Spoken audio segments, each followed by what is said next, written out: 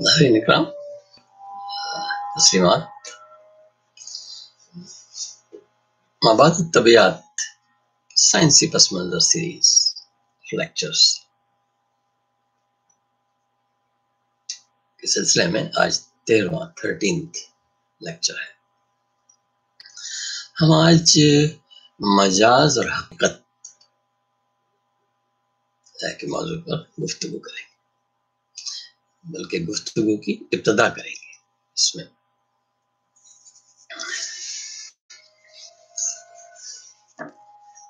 عام طور پر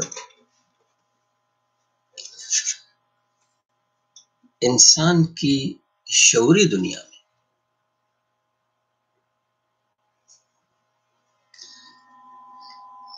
مادی اجسام و عوامل حواس خمسہ کے ذریعے دماغی اور عملی شناخت اور تصدیق کے بعد تسلیم کیے جاتے ہیں.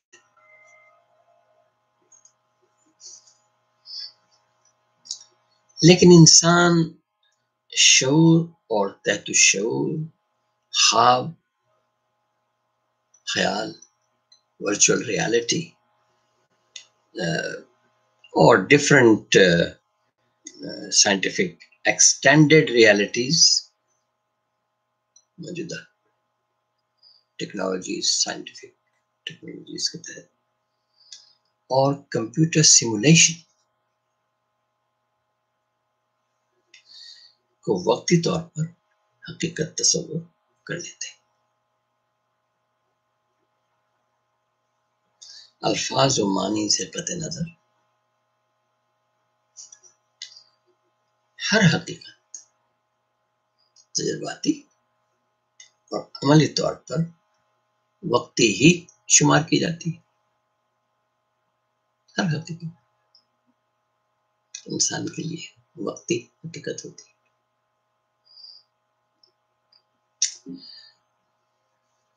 مفروضات و اساطیر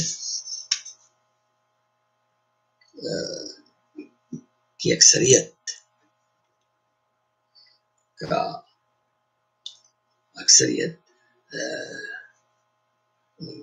بہت سے مفروضات و اساطیر حقیقت کا عکس، ریفلیکشن یا متبادل ہو سکتے ہیں. اس لیے ان کی تخلیق اور وجود یا تصور کو بھی حقیقت شمار کر لیا جاتا ہے.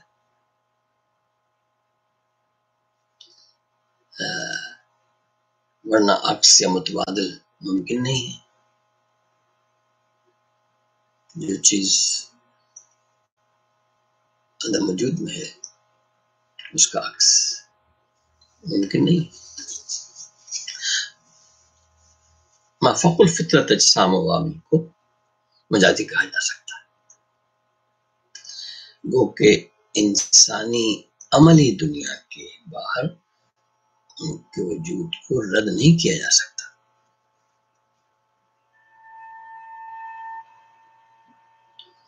ورنہ ان کا خیالی وجود ممکن نہیں تھا.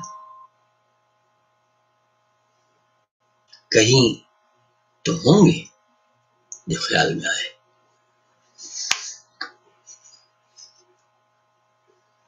وہ کیسا تیری مافوق الفطرت بھی ہو سکتے ہیں، لیکن کہیں تو ہیں جو خیال میں آئے، وجود خیال میں آئے.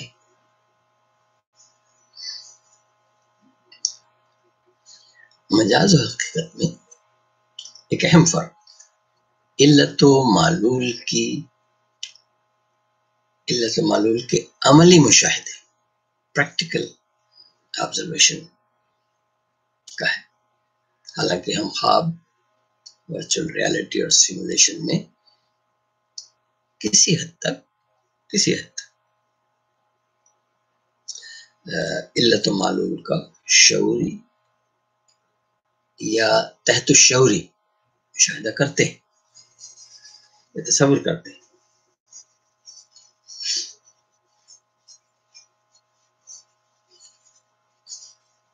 خواب میں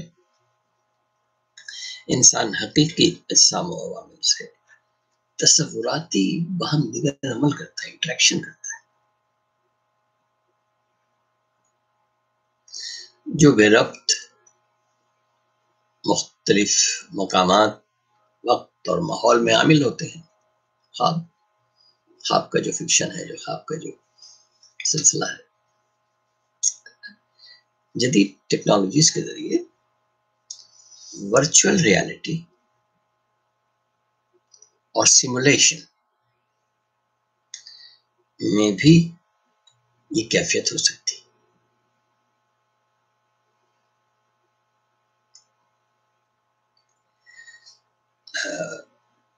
لیکن تجرباتی فرق یہ ہے کہ یہ جسمانی طور پر عمل نہیں ہوتے یا عامل نہیں ہوتے یا عمل ہی نہیں ہوتے. وہ تھا خواب میں خیال کو تجھ سے معاملہ، جو آنکھ کھل گئی نہ زیاں تھا نہ سود. حضرت غالب فرمانے مادی، عملی، تجرباتی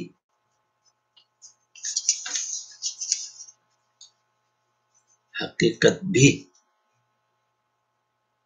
دماغ کے اندر شعور سے ابھرتی ہے. مادی طور پر خارجی عوامل کا احساس بھی شعوری ہے. شعور ہے تو وہ احساس ہے.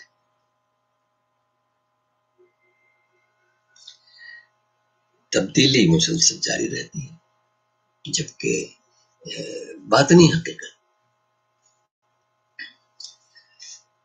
مختلف ہو سکتی ہے.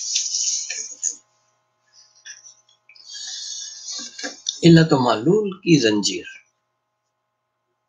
کا جزوی مشاہدہ ممکن ہو سکتا ہے. احساس وجود و عمل مشترک ہے، کیونکہ خارجی حواس خمسہ کی معلوماتی فراہمی اور دماغی اندرونی میکانزم کا نتیجہ شعوری احساس وجود عمل ہوتا ہے.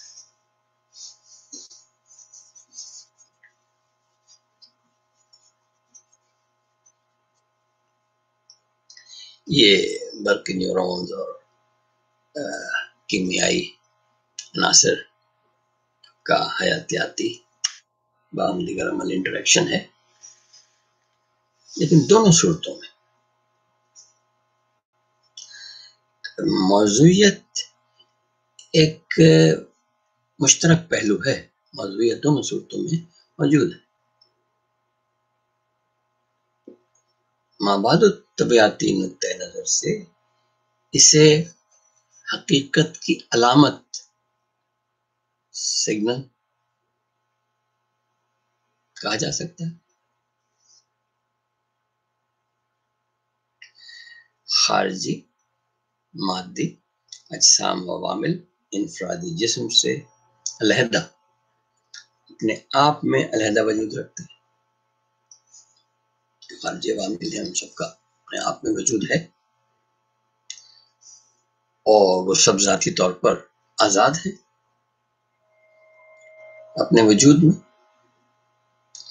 اس لیے ان سے باہم دیگر عمل میں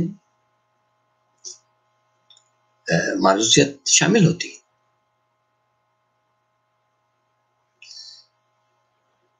کیونکہ اس میں اپنی ذاتی حیاتیاتی، کیمیائی، طبیعتی اور برقی دماغی کارروائی کے علاوہ دوسرے اجسام، جو خارجی اجسام جن سے انٹریکشن ہو رہا ہے، ان کی تمام دماغی اور عملی کارروائیوں سے بھی واسطہ ہوتا ہے.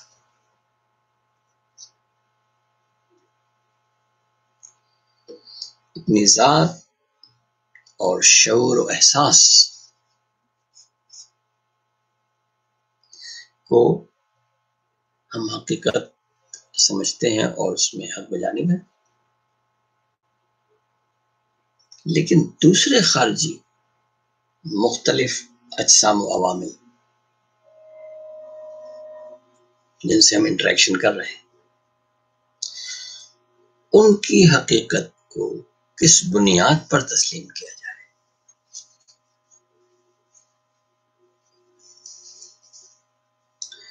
ایک ذریعہ عمومی مادی عملی تجرباتی تصدیق ہے، جہاں خارجی اور جاری ریکرنگ عامل علت و معلول کو شناخت کیا جا سکتا ہے۔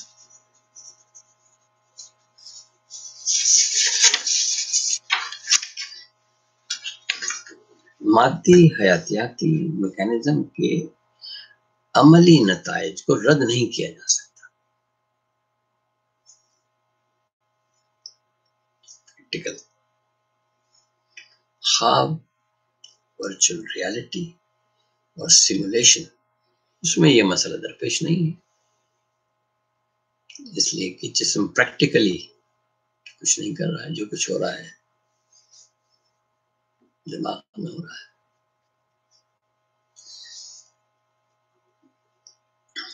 تمام موجودات و عوامل اندرونی دماغی تحت الشعوری اور خارجی طور پر قابل تصدیق نہیں ہے۔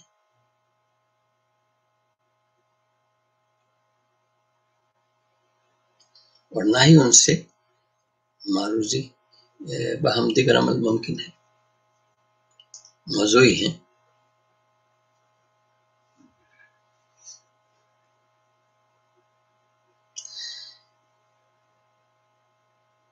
شعور کی توضیح و تشریح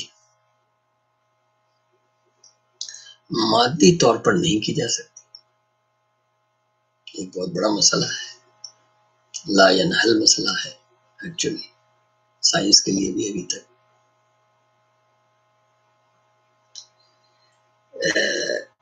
لیکن یہ خود آگاہی، سیلف اویئرنیس، باطنی احساس اور خارجی عوامل کے باہم دیگر عمل سے خارجی اور باطنی اعمال کا محرک ہے۔ شعور ہر احساس، تعصب اور جذبے کو صحیح طور پر الفاظ میں بیان نہیں کیا جا سکتا۔ مثلا رنگ، خوشبو، کیف، رنج و غم اور حسن و جمال وغیرہ، تمام احساسات و جذبات کو الفاظ میں صحیح طور پر بیان نہیں کیا جا سکتا۔ جو آپ محسوس کر رہے ہیں ایک حد تک ہی بیان کیا جا سکتا ہے الفاظ۔ یہ موضوعی اور حوالہ جاتی بھی ہے، بیسیکلی ہے ہی موضوعی اور حوالہ جاتی ہے۔ کس حوالے سے وہ احساس ہو رہا ہے، مقام، وقت اور ماحول کے پس منظر متغیر ہو سکتے ہیں۔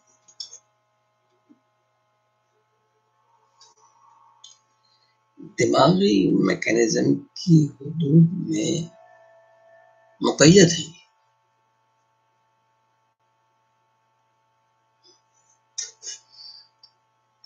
خواب، ورچوئل ریالٹی اور سیمولیشن، کمپیوٹر سیمولیشن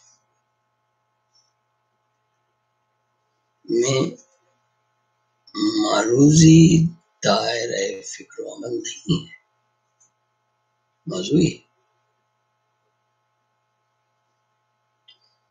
ارتقائی مادی عملی تجرباتی حیاتیاتی میکانزم کی عملداری اس میں نہیں ہے۔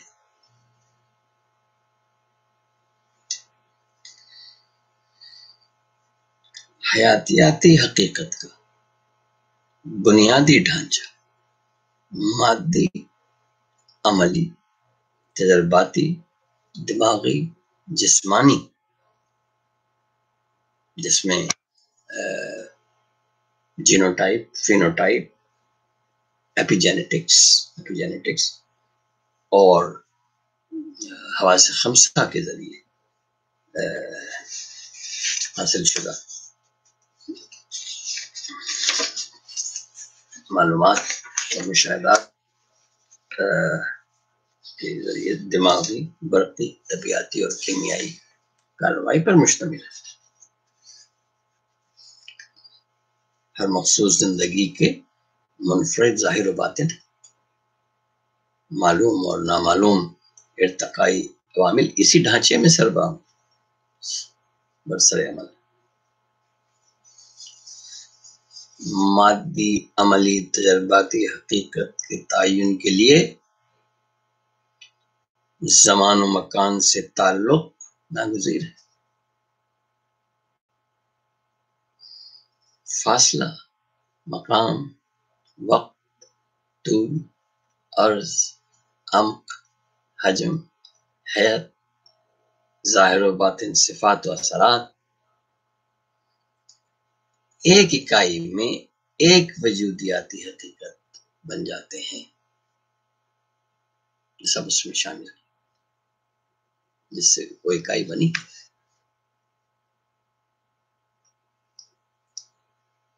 لا تعداد اکائیاں چاروں سمت پھیلی ہوئی ہیں، اینٹیٹیز، انڈیویجول اینٹیٹیز لا تعداد، بصری، سماعتی اور لمس کا تجربہ شناختی ہے، لیکن باطنی نفسی نوعیت وہ غیر شناختی۔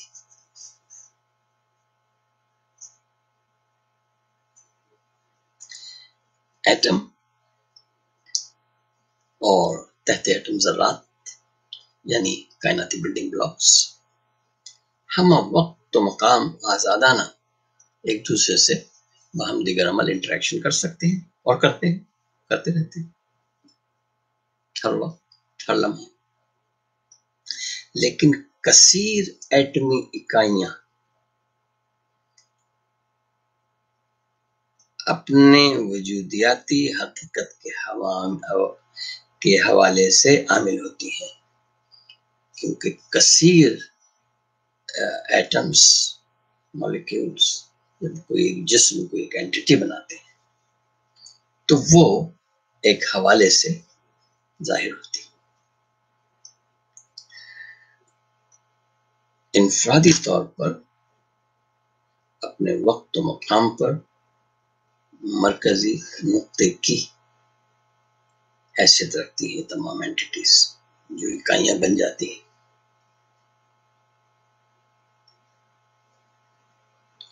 تمام عرضی و افلاکی اجسام زمان و مکان کی چادر میں قوانین قدرت کے تحت عامل ہے۔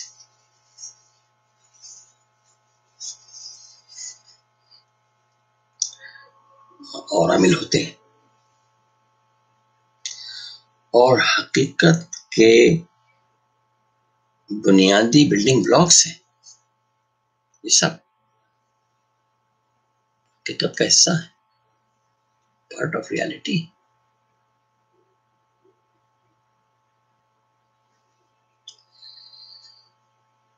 انسانی حیات بھی اس سے مربوط ہوتی ہے، اسی کا حصہ ہے۔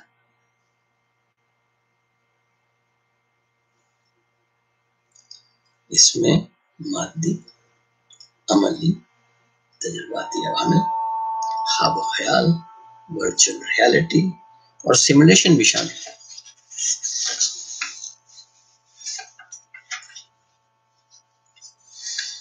کیونکہ ہر مجاز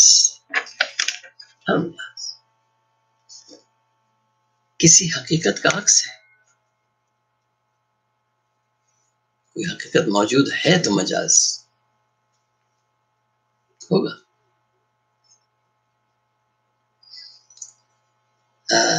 اور یہ مجاز جو اس حقیقت کا حوالہ اور شناخت کا ذریعہ بن سکتا ہے. یہ ذرا مشکل مضمون ہے، اس لیے ہم آج یہیں توقف کریں گے اور اس کو مزید آگے بڑھائیں گے اگلے لیکچر. شکریہ.